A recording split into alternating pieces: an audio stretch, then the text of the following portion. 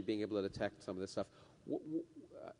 It's because of, I think, and you'll correct me, I'm sure if I'm wrong, that the discovery of brains, in some sense, has driven to an interesting idea that maybe originally the whole idea of string theory was these extra dimensions were very, very small, and that's the reason you couldn't see them. But another interesting possibility has arisen, and that is that they might not be so small, and they could be invisible because only gravity can detect them, and gravity is very weak. But the fact that they can be larger leads to something interesting. So why don't you go on to that? Yes, so you're absolutely right. One of the developments from the mid-1990s that we alluded to before, that it's not just strings, it's also membranes and three-dimensional blob-like entities.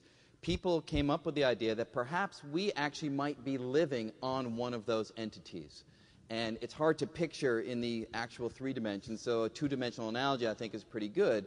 If you imagine, for instance, a loaf of bread, maybe I'll just stop right there with a loaf of bread.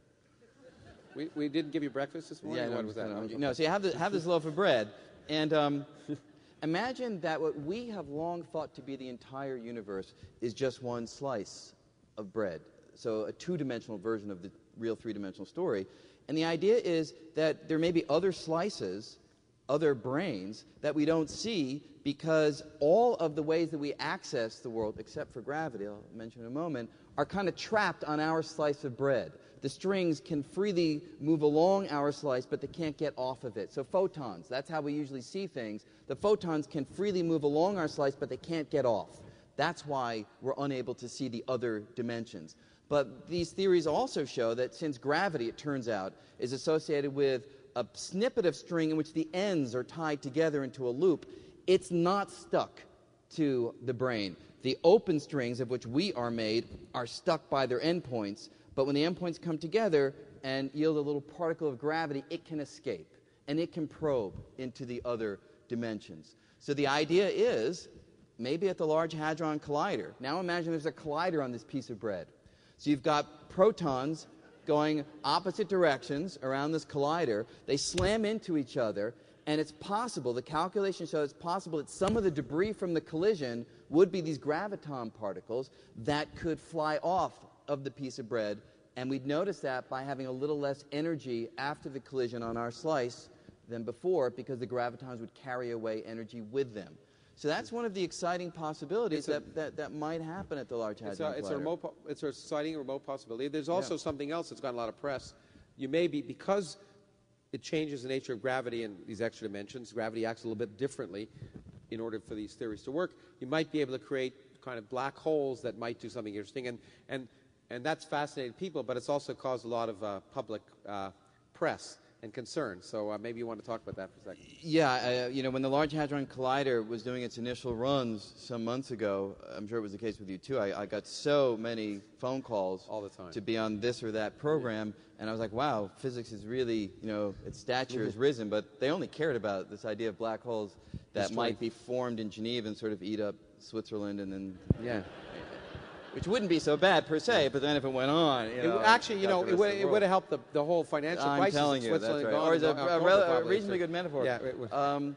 But the idea is a serious one. Yeah. And scientists in our community have done calculations. I mean, if you create this little black hole, what would happen? Could it eat up the world around it? And the answer is no. And the calculations, number one, they show, based on fairly well-established physics, that these little tiny black holes would disintegrate in a tiny fraction of a second before they could cause any trouble at all. But even more so, if you don't think that's a convincing argument, these collisions that we can create at the Large Hadron Collider, however powerful they may seem to us, are very weak compared to collisions that are happening in our atmosphere right now. Cosmic ray particles are slamming into our atmosphere with energies far in excess of anything that we'll be able to achieve at the Large Hadron Collider. So little black holes, if they were going to be created in Geneva, would be created there, and if they're created up in space and they're not causing any problems here, well, we should be fine. Some will come back and say, well, hang on a second. You create the black hole up there in space, and it has a speed from the incoming particles. Maybe it just rushes through the Earth before it can create any problems. So the final way to answer that is these kinds of collisions also would happen near neutron stars. And neutron stars are sufficiently powerful that they'd hold on to this little tiny black hole. So if black holes eat things up, we should see neutron stars disappearing, and we don't. So the stability of the universe around us pretty much shows us that there's not a problem. Yeah, and the moon, the other example has been used is the moon, because it doesn't even have an atmosphere. Yeah, they sure. slam the fact that the Right moon, into when it, you yeah. look up at night, there's a moon. It gives you good confidence that they're probably not there. But What do you do during new moon, though? well, that's true. So half the time you're worried. Half the time, exactly. You can sleep half the month. Well,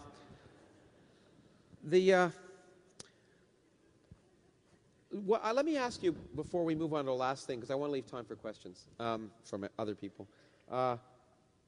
This idea of extra dimensions, I mean, it is kind of sexy, the idea that we might create them. And I'm excited about one of my students was one of the people who proposed it, as you know, Raman Sundaram, when I taught at Yale. And I like to say I was really happy about it because it got him tenure. But I think it's pretty ugly. What do you think?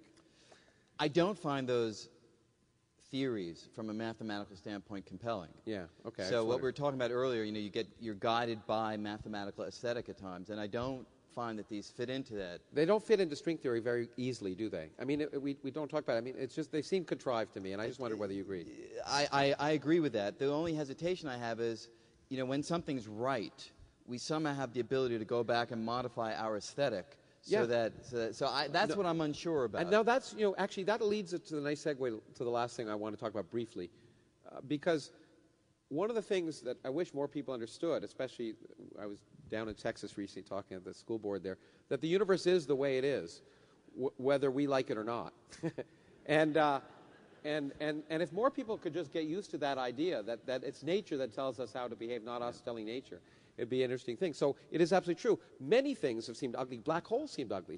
But then once you realize that might happen, quantum mechanics, all these things seem weird, and we have to adjust our minds to understand them, because like it or not, that's the way nature works. And so maybe in the last 2 minutes, because I want to leave 6 or 7 minutes at least for questions, both you and I spend a lot of time trying to communicate, and I want. Maybe, and we just did a little TV program the other day talking about that. Maybe you want to elaborate on why you think that's so important. Well, I think there are a number of reasons that I give when I'm asked questions like that. And sort of depending on the setting, one or another answer I think is most powerful. On the one hand, I truly believe, and I know you do too, that all of the issues and opportunities that we face going forward, the fundamental ones are scientific at their core, right? I mean, the opportunities with stem cells, the challenges with climate change, the possibilities with nanotechnology and human space travel. I mean, all of these things are fundamentally scientific and alternate energy. So you need to have a public that's at least willing to engage with the ideas so that we are making the decision. It's not a decision that's being made on high and basically being presented to us. So I think... in fact, I would argue that a healthy democracy depends on that, not just the public, but the legislators as well.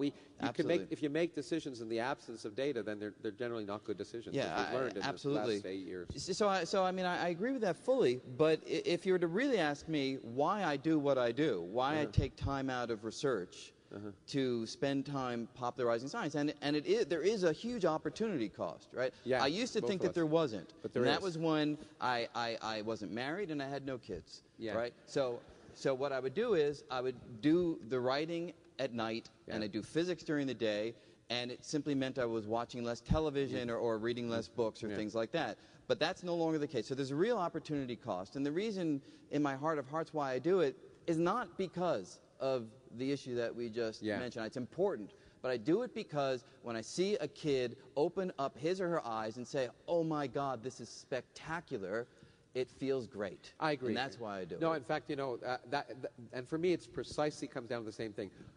It was a gift given to me. I read Isaac Asimov. I read George Gamow. I read Albert Einstein, because he used to write popular books too.